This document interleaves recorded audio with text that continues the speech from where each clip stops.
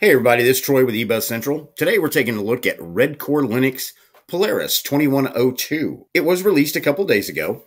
It's a Linux distribution with the KDE Desktop environment based on Gentoo. But before we get started, please do me a favor. Please like, subscribe, follow my channel. Doesn't cost anything, and if you end up not liking me, you can always unsubscribe. If you like this video and like what the channel's doing, you can support us by buying us a cup of coffee, or better yet, becoming a patron to the channel over on Patreon. Those links are in the description below. Okay, first thing we're going to do is we're going to zip on over to Redcore's website. And as you can see right here, 10/20/2021 Redcore Linux Hardened 2102 Polaris came out. It's the stable version. And then you can go over to the home page, and it just states right here, Redcore Linux is a distribution based on Gentoo, stable, plus it does have some unstable. It is a continuation of the now defunct Kogion Linux. Kogion Linux itself was a distribution based initially on Sabian Linux and later on Gentoo. Why did they do this? Redcore Linux shares the same idea as the defunct ancestor Kogion Linux to bring the power of Gentoo Linux to the masses. Basically what Redcore's whole philosophy is it wants to be the Manjaro to Gentoo. Manjaro makes it easy for people to come in and start using Arch. Redcore wants to do that for people that want to use Gentoo. Its main target is for casual laptop and desktop users and some workstation power users. And it's built from Gentoo Linux Stage 3. Then they add the kernel, the bootloader, Drakit, OpenRC, all that good stuff. But if you're interested in it, you can go to redcorelinux.org. I'll be sure to include that link down below in the comments. And if you do download it, remember to keep the website on top of your list because it's got home, news, downloads, contact, lets you know what the bugs are, your Git, your wiki, your donate. You can get a lot of help over here at this website. So having said that, I'm going to go ahead and close out of the browser now, and we can take a look at the desktop. Now, if you download Redcore, throw it on a USB, or open it up in a virtual machine, this is the screen you're going to be met with. You don't have a welcome screen. If you're used to that, you're not going to have that here. And you might want to read up on it. If you're a novice to Linux, I would probably stay away from this distribution. But if you're intermediate, I think you'll be quite comfortable with it. And as you can see, it is KDE. So the first thing I want to do is right-click on the desktop, configure desktop and wallpaper. Let's go ahead and check that out. Okay, it's loaded up. And as you can see, you've got your Redcore wallpaper right here, which is what we're using right now. And then the rest of these are just standard KDE wallpapers. Let's see if we can just pick one so we can change it to change. Let's pick that one right there and apply. And as you can see, you've got a nice, beautiful background. I'm going to go ahead and leave Redcore up, change it back, and let's go ahead and close out of that. Being that it is KDE, you've got one single panel on the bottom. If you come over here, you've got date and time. If you go right here, you've got your hidden icons, you've got notifications, updates, clipboard, night color control, lock key status, Bluetooth, battery and brightness, and vaults. Let's close that. Then you've got internet, USB, then volume. Now, if you want to make changes to your panel, let's say you wanted to make it a little bigger, just right-click on the panel, click Edit Panel. This will pop up. You can just go right here and you can make it a little bigger. I'll leave it right there at 40. Now, you do have more options over here. If you click on that, you've got panel alignment. You can align it to the left, center, or to the right. Visibility, always visible. Auto hide, windows can cover, windows can go below. I'm sure you all know what that means. Auto hide, when you open a window, it hides.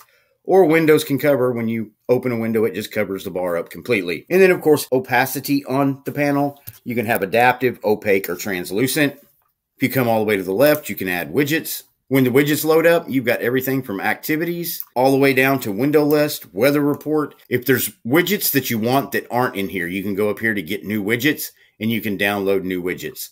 I'm going to show you how easy it is to use the widgets. If you just go to weather report, click on it, drag and drop. It'll show up on your desktop. Just click on Configure. Go up here and click Choose. I'm going to go ahead and click NOAA and then Dallas. It brings up Dallas Love Field. I'm going to select it and apply. And as you can see, I now have a weather widget over here with Dallas's weather info. I can close this out. And you have a weather widget on your desktop.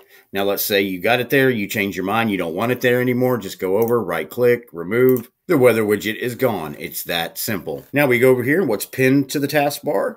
We've got System Settings, Discover Software Center, and of course, a Dolphin. Let's go ahead and open up Dolphin. When Dolphin opens up, I truly love the theming here. I like the color of the folders. I like the pictures on the folders. And Dolphin, as you know, is just a light, quick, fast file manager that lets you get your work done.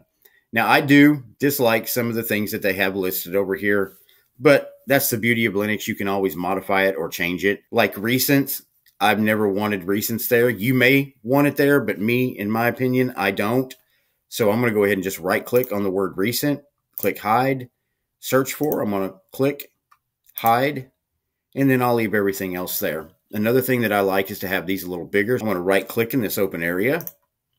Go to icon size. It's set on medium. I'm going to go ahead and set it to large.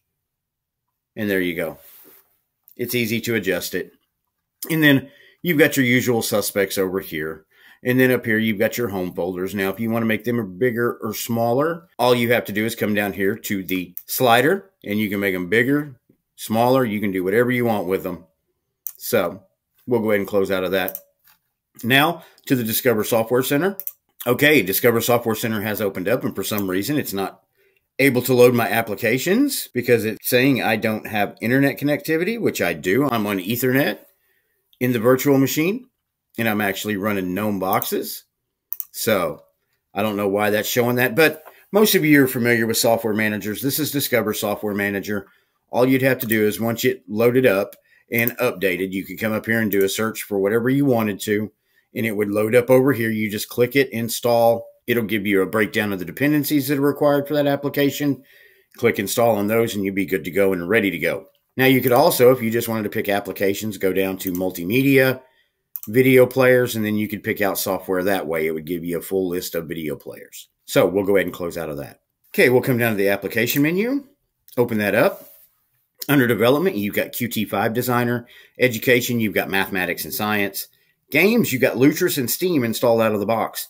That is awesome. If you're a gamer and you're wanting to start learning how to game on Linux, this is a good distribution, especially with it being based on Gentoo. Graphics, you've got FontForge, GIMP, GwenView, Ocular. Internet, you've got the Chromium web browser. You've got MailSpring as your default mail client. That's a good mail client no matter what distribution of Linux you're using. Multimedia, you've got K3B, Photon Audio, VLC Media Player. Office, you've got the LibreOffice Suite. System settings, system, manage printing, install system, Info Center. Let's look at Info Center. Okay, Info Center popped up. We're using KDE Plasma 5.22.5.